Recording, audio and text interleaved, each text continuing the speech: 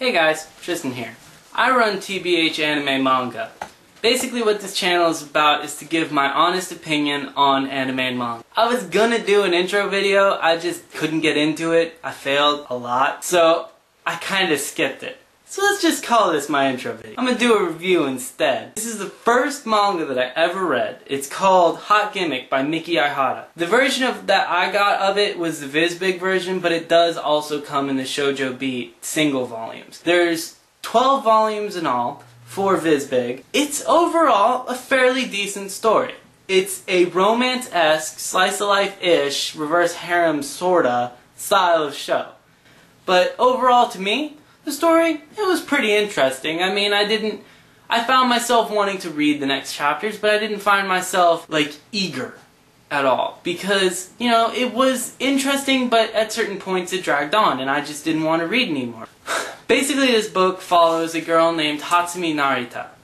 Her family lives in a corporate housing complex in Tokyo, and this corporate housing complex is run by the Tachibanas.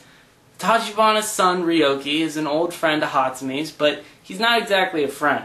They have a mutual friend named Asuza. He's friendly in the beginning, but watch out for him. Throughout the book, you'll learn most of the names of the other characters. You have Akane, her younger sister, you have Shinobu, her older brother, and you have Subaru, Ryoki, and Hatsumi's friend. Ryoki and Hatsumi years before had a problem, so they aren't really friends anymore. Overall, the book is a kind of a romance following those two, but it's also, in a sense, a mystery because of certain things, and kind of suspenseful at the same time. The writing style, it's not terrible. It's not the most amazing thing in the world, but it's not bad. I enjoyed it. It was very intriguing.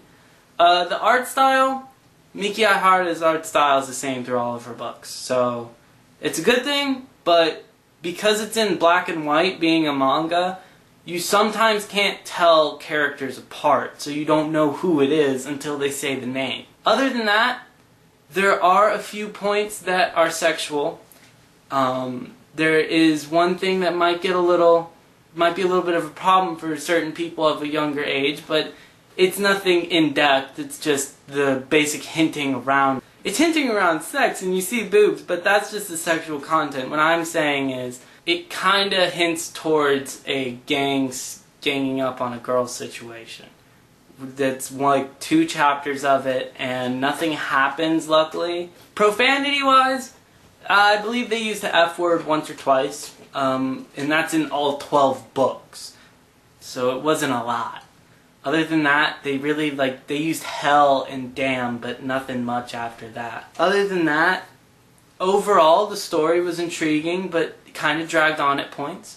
Personally, I found that I enjoyed it a lot more than I thought I would. I'd give it an 8 out of 10 stars because it's not perfect. The art can use some improvement. The story could have been a little better, but other than that, it was enjoyable. It was an interesting read, but that's really basically it. It wasn't the worst read in the world, but it wasn't the best.